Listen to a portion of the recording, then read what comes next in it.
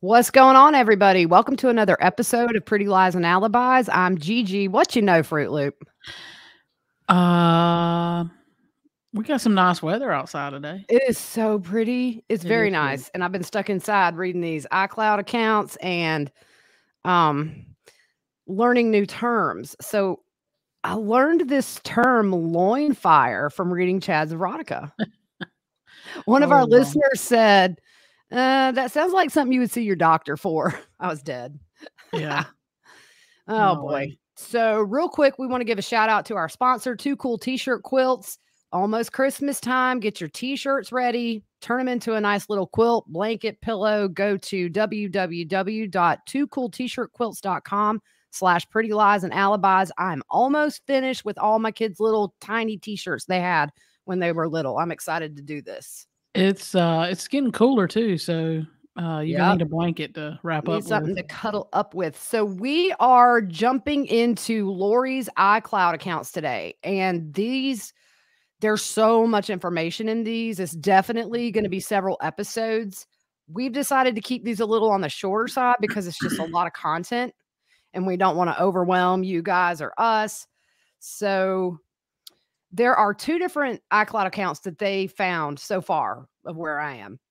One was created in 2011, which is way before any of the cult stuff started. The other one was created on July 1st, 2019, which is 10 days before Charles was murdered. Yeah.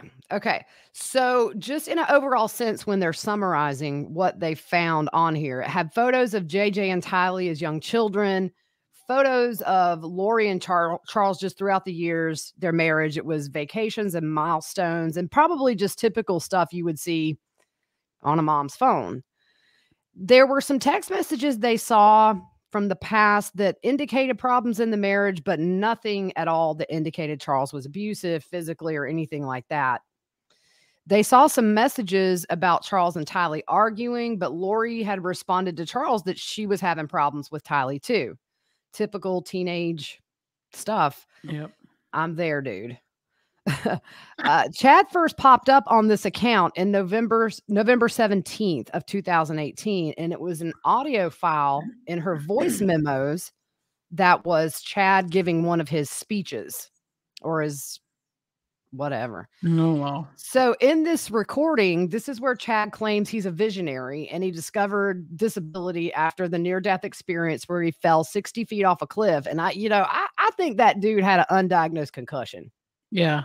Yeah. He ain't having no visions. I remember this from the book. Yeah. Yeah. Mhm. So for those of you who are newer to the case, he said his spirit separated from his body during this near-death experience, and he had contact with deceased family members who were already in heaven.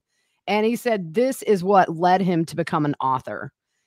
There were a lot of messages about spiritual experiences and Lori and Chad's ability to communicate with other people on the other side of the veil while at the temple. And Lori says she can communicate with those on the other side while sitting in the celestial room. They talk about light and dark spirits in the text with the numeric score that we've seen the sheet for, and dark spirits that have different names that take over bodies like Ned Schneider and Viola. How do you come up with these names? I wonder. I don't know, dude. Ned and Viola, he could have done better. Isn't Viola the name on the help? Wasn't that her name, Viola?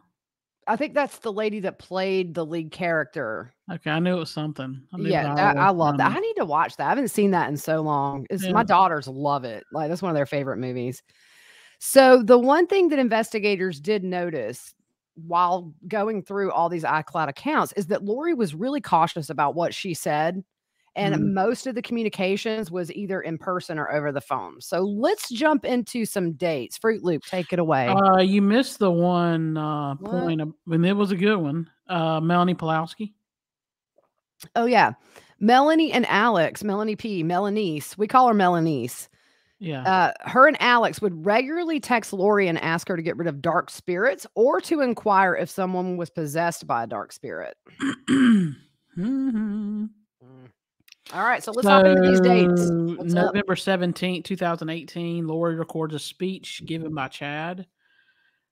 February 15th, Alex texted Lori and said, Ned was at the temple yesterday looking for you. He thinks you're staying with me. And Lori didn't respond to that text. And we know Ned is Charles. Right. And then the jump from November to February, we're not going to say the year after every date.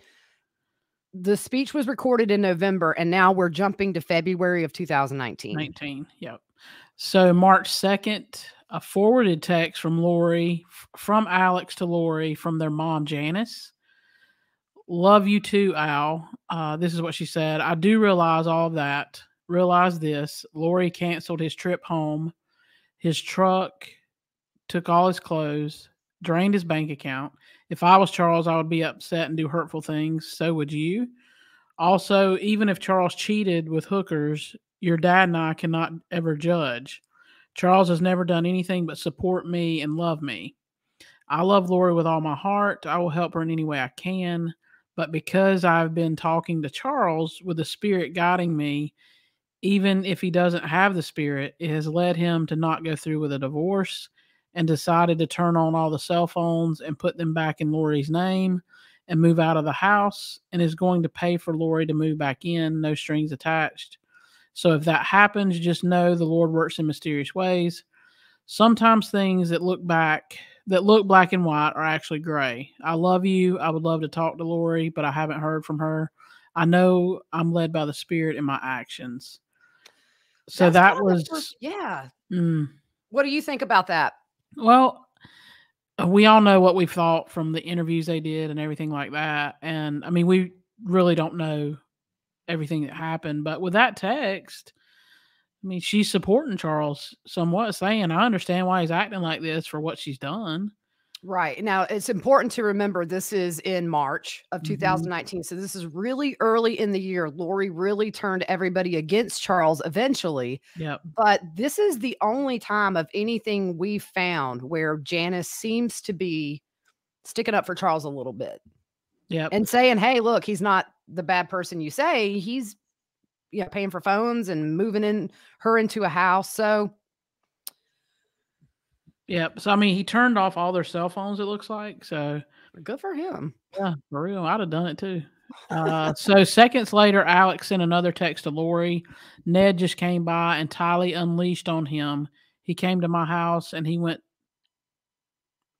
there first. He ran up in a rental car. No response from Lori was observed. So she called. Yeah. And a lot of times when you see that no response, I think it's an indication that was a phone conversation. I think when you see Alex using the word Ned, to me, it shows how deep he was and believed all that. Yeah. There's no doubt to me that Alex was super gullible, and it's not an excuse. He's a very evil man, but I think Lori knew she could manipulate him really easily, and she did to do her dirty bidding. Clearly with Joe Ryan, with murdering Charles. And as far as we think, murdering the kids. Yeah. But the thing that I've always said too is we don't exactly know everything. We assume it was Alex, but I'm curious to see where Chad's cell phone was during the times they think the kids were murdered. So the next day on March 3rd, this was the earliest known flight for Lori to go to Idaho. So she had met Chad in November. A few months later, she's going up to Idaho. On March the 9th, Lori texted Alex. Apparently, it is tied to Ned being gone, hopefully today or tomorrow. Now, I'm wondering if, and I haven't looked at the dates, I wonder if this is when Zulema was doing her praying for the car accident or something. I don't know, because they're saying hopefully today or tomorrow Ned's going to be gone.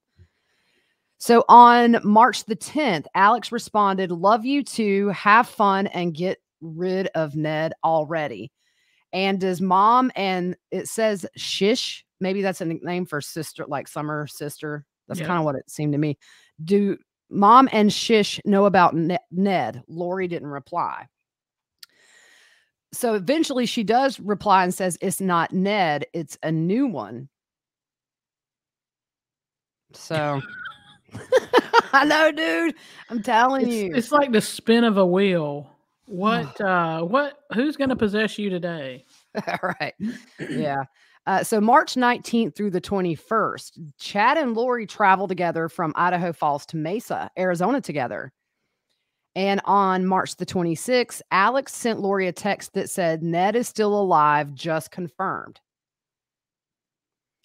So on May 5th of 2019, there are screenshots of the malachite stone, which were similar to the rings that they had when they got married. So to me, it kind of shows they were planning to get married all the way back in May of 2019. Charles wouldn't die for 2 months or wouldn't be murdered for 2 months later, and then Tammy in October. So on July, what? It's just a screenshot of the stone, right? Yeah, that's all it said. It was a screenshot of the malachite stone. And I love gemstones, and we go to the gem store all the time, and my daughter loves them. And apparently it blocks negative energies, and it's like a protection stone. It's poisonous, right? In a different form, right? I mean, you wouldn't want to like grind it up and put it in your drink, but yeah, no, it can be poisonous. So on July 9th, Lori invites Alex. Now, this is 2 days before the murder, Charles's murder. Lori invites Alex to the house in Texas and gives him the address. At 9:03 p.m. on the 9th, Lori sent Alex a text. So the plot thickens. Call me when you can. And I think this may be when she found out the plan for this intervention with Adam and Charles. The plot thickens. And at 9:50 that same night, Lori texts Alex, getting sleepy, so I'm going to need you to stay close to me the next couple of days. Mel, too. And she's talking about Melani Pulowski. She can't go to Utah. Melani Pulowski was going to Utah for a wedding. And she meant planning, but she put, they're planking some kind of intervention, but want Mel out of the way, so I'm left alone. I need to come get the stuff at your house tomorrow and secure it. Lots to do. Thank you for standing by me. It's all coming to a head this week. How do you say this name? I will be like Nephi. Nephi. I say Nephi. We Southern, y'all. We just say it how we see it. Yeah, I say Nephi. PH is normally an F, but okay. So it will be like Nephi. I am told, and so will you, with a heart emoji. So it's interesting here because investigators noted that there were several texts between Lori and Melani Pulowski, and the investigator believes that Melani Pulowski knew about the plan to murder Charles. And he also said that Melani confides in Lori about relationship stuff and would ask Lori for guidance often, as well as blessings, and to look into other people's spirits to see if they were light or dark. I mean, obviously, if Melani Pulowski is asking Lori to get rid of people that were possessed or whatever, I mean, why wouldn't she know? Right. And we're still waiting on some kind of charge for her in Arizona. Yep. Because I don't think she has immunity, so. Nope.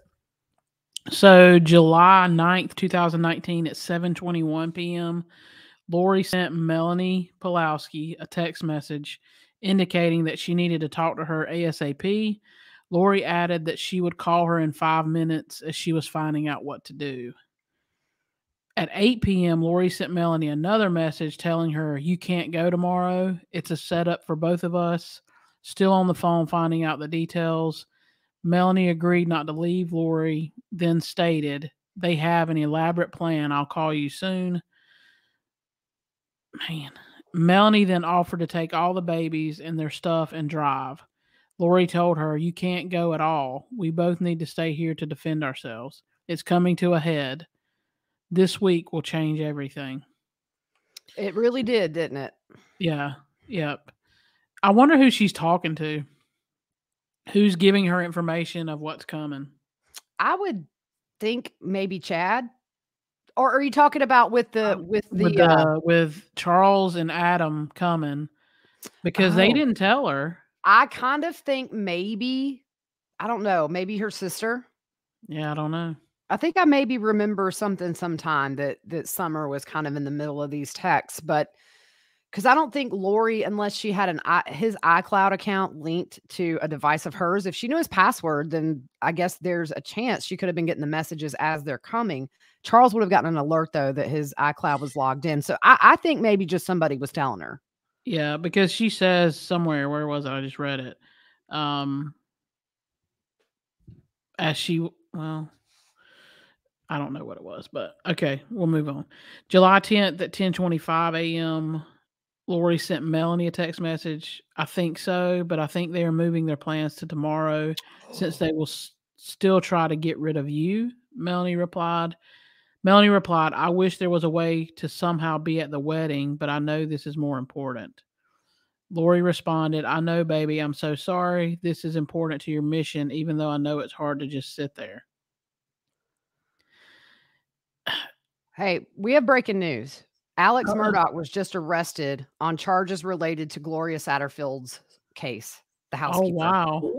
Uh-oh. Oh, boy. The plot thickens. Oh, Yes, wow. it does. Holy moly. Uh-oh. Whoa. Sorry, I didn't mean to interrupt. No, that's cool. So if Lori believed what she was selling, why was she so terrified to be confronted about her beliefs? That's exactly. I mean, because if I really believe something, religious or not, and somebody's going to confront me about it, I'm going to stand my ground. Yeah.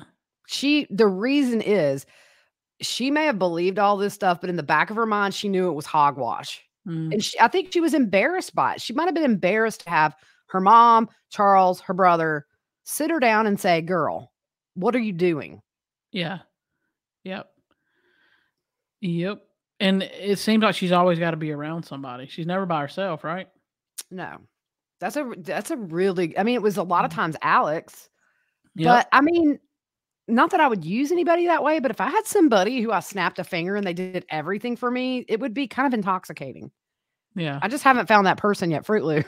Come I on need now. some sweet tea. So July 10th, Lori texted Melanie Pulowski saying that Alex was there and Charles said he would be coming over in the morning.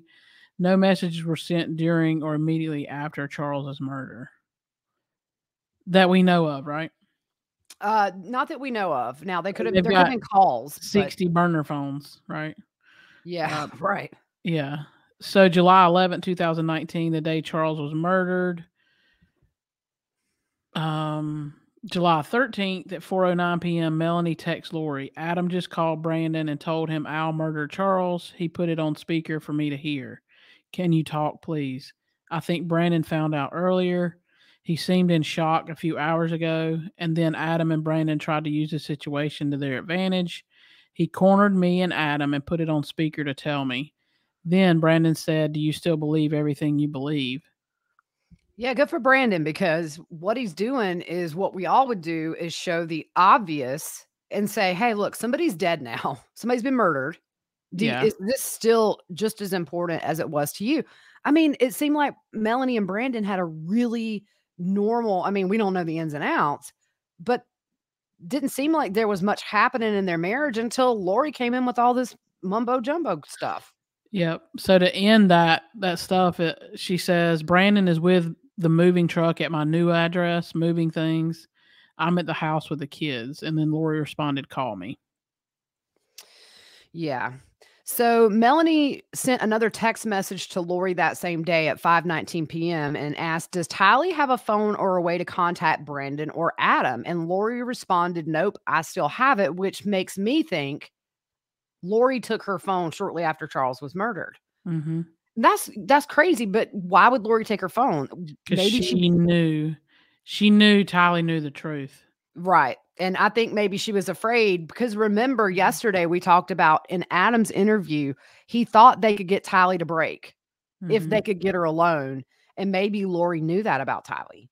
Yep. That if somebody called her and she wasn't around, Tylee might not be able to hold up what she had been, what I believe is coached. Yeah. To say and about. You remember when Colby got to the house that evening, when Tylee answered the door, she broke down crying. Yes. Yeah. So she knew. Poor thing. I really, if you watch her body language, she was very nervous, as anybody would be, adult or teenager sitting in an interrogation room, essentially. Yeah. But there's that whole added what we know, which is this was a setup, and Tylee was 16, not a dumb person, and knew what was happening and knew this was not what I mean, I don't know that I necessarily doubt that she came out with the bat. If she heard yelling, she may have grabbed that bat. I don't know. But we all know it didn't go down the way they said. So Well, look at Melanie's statement there. Does Tylee have a phone or a way to contact Brandon or Adam? Why would she ask that question if she didn't know what Tylee could tell him? Oh, yeah. I mean, exactly. That is such a direct question. Like, oh my gosh, they're saying murder. Can they get to Tylee? It's a tale of what Melanie Pawlowski knows. It really is. Yeah. So on July 13th, now they noted that there's not a ton of communication between Lori and Alex after the murder, but they were also together getting ready to move up to Idaho. So probably didn't have a need to text. So on July 13th, text between Chad, and she used the nickname Bubby in her phone, and Lori. The text is in regards to a restraining order that Brandon has taken out. And Chad says he can't just do that, just like he can't get a restraining order against you. The mediator would make that clear. I think mediator he's referring to, I think they tried to go to a mediator to settle the divorce first. And he goes on to say, you and Al didn't have any charges against you. And I think he's talking about Charles's murder. Chad said he would talk to someone whose husband was a police officer. He said that this person was dark. And Chad asked Lori if Brandon knew about Charles's text message, which I'm thinking of the ones about the intervention. And investigators found screenshots of the text between Charles and Adam on another iCloud account on Lori's computer. So somebody was supplying her with those screenshots. I tend to think maybe her sister. Yep. So Lori asked Chad to clean Melanie's house of any bad spirits, and Chad said he was working on it, but he had to break down the bad spirits that Brandon created. He also said he was able to detect 3 listening devices in her new house and told Lori where they were. Oh, wow. He detected them through his veil thing. Look, I'm just going to be honest with you, and I ain't trying to talk bad about the guy. But Chad's a moron. Like, everything he says, he's like, oh, you can't do that. Or you can't do that. Right, yeah. Like, he doesn't know. Oh, like, yeah. He's making comments about stuff that he doesn't even know.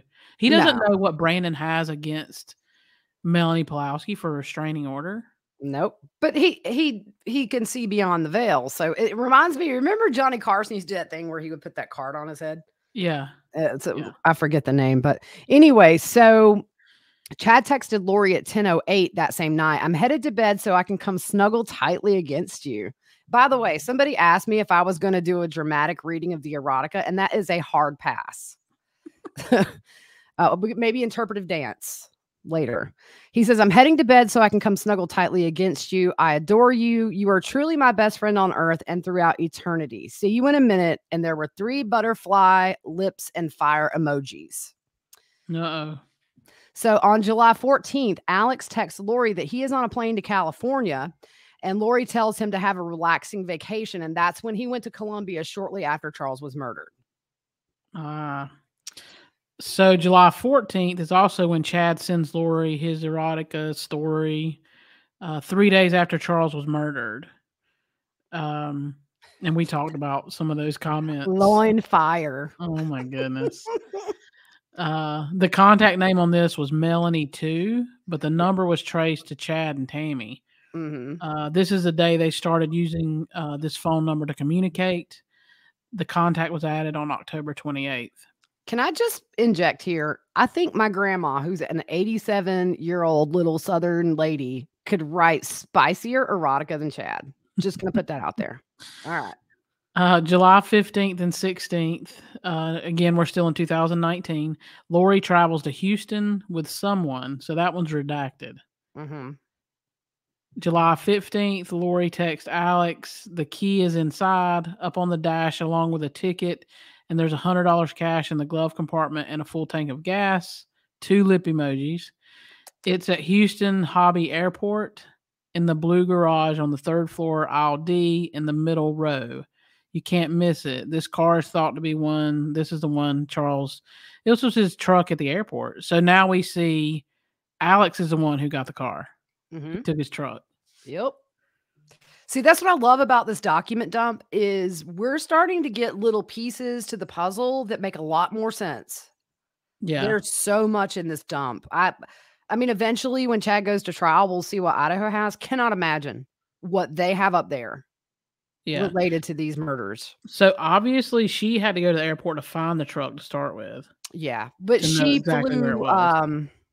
See, remember that same day though, Lori traveled to Houston, so she was at the airport. Yep. So she went and found out where it was, then text Alex, here's where I found it. Yeah. So JJ and Tylee stay with someone named Angela, who is a confidant of Lori's. During this time, there are several texts between Lori and Angela. In numerous texts between Lori and Chad, they talk of fighting off evil spirits, attaching themselves to others. Chad would score people for Lori, and we know that he would give the rating. So July 18th at 6:55 a.m., Lori texts Chad, I just got the letter from the insurance company saying that I am not the beneficiary. It's a spear through my heart. Are you kidding me? Yeah. Who do you think he changed it to? Brandon or probably Kay? He left nothing for JJ. And Chad says, wow, that's terrible. There is no way to find out, ? Lori says, I might be able to see when I can get his computer on Sunday. I could check the email sent to the insurance company. It will show change of beneficiary. He must have done it recently. And Chad says, it seems you would have had to agree to the change. This is where I'm telling you he's a moron. You would have to agree to the change. Maybe your name was forged. You should have a good paper trail to prove it. I love you. This is terrible, but it is probably another step in bringing down the gadgetons. I don't even know, especially Brandon. Yeah, it's GADIANTONS. And a friend of mine, thanks to Kathy, I tweeted something out about it, and she texted me and said, in the Book of Mormon, these are a band of robbers that were covert, led by someone pretending to be good. There you go. But see, I mean, he doesn't know. Like, he spews things out of his mouth that he doesn't even know. I don't have to tell anybody who my beneficiary is. Exactly. And that's the whole point, is you can change it when you figure out your wife's 50 Shades of Grey and probably going to kill you for it. Yeah. And that's what he was smart enough to do. And he didn't leave anything for JJ. Actually, he left everything for JJ because he assumed Kay would be the one ending up getting him back and raising him. Yeah. So good for Charles. Like, he had it, man, he knew what was up. Bless his heart. He knew they were coming for him. And to me, it speaks a lot about his role as a father to make sure that JJ had that money in a place where he knew it would be given to him. Yeah. So I wonder if this is, and I know we're getting ready to stop because we're done with this episode, but I wonder, like, she's getting his computer on Sunday, so that means she got his possessions. I don't know how it went. I know that the investigators, the day he was murdered, I believe they went to the hotel and got everything that was in the room. Yeah. And they did get a laptop, I know, and like an iPad and a couple of iPads. So maybe they were done getting everything. And I don't know. Maybe she thought she was going to get his computer and didn't. Yeah. We just don't know. So we're just going to finish up this text thing and then we're going to end it for today. And Lori says, nope, he can change it anytime he wants. He's the agent and anyone can change their beneficiary at any time with their own signature. I'm thinking it must be Kay. Chad says, it will be interesting if it got changed after he had 2 bullets in his chest. Holy moly. I mean, who says that? A murderer. Yeah. And you know what's interesting is in these documents early on, well, not early on in the investigation, once the whole picture became clear to investigators, Chad was listed on the indictment for first-degree murder. But remember, they didn't charge him, but the case is still open. So maybe that's coming. Lori says, I don't think it could have. You can't change it after the death date. They would review that. Chad says, yes, I'm thinking Kay as well. She's probably freaking out that you got those computers. I'm going to shower and give you a blessing. I'm eager to get home so we can talk. It really will be okay, my love. You're so wonderful. So at Look, 12:19 p.m. hold on. I will say this. Kay ain't freaking out. Oh, Golly. yeah, Kay would tear him up. I would pay to see a cage Oh, fight between Chad and Kay. yeah. Yeah, I'm game. Let's don't even I'm send right him to there. trial. Let's just put a cage around him and Yeah. Kay and sell tickets. Yeah.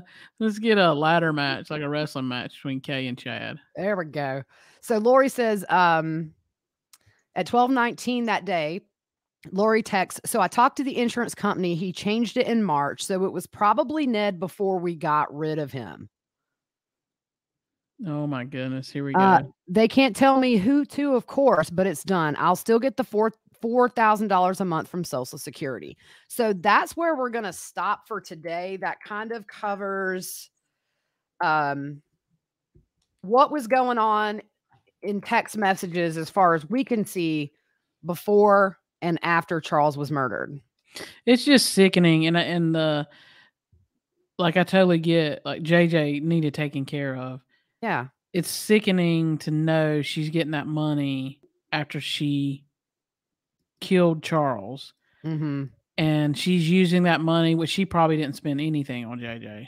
No. I mean, he wasn't getting his medications. And if Yeah. you look at the house in Texas and the house in Idaho, it looked like they were drifters. There were, Mhm. I mean, there was, her stuff was hung up nice and neat, I might add. All of her outfits in a row. Tylee was living out of bags and suitcases, nothing but mattresses on the floor, no furniture in the living room.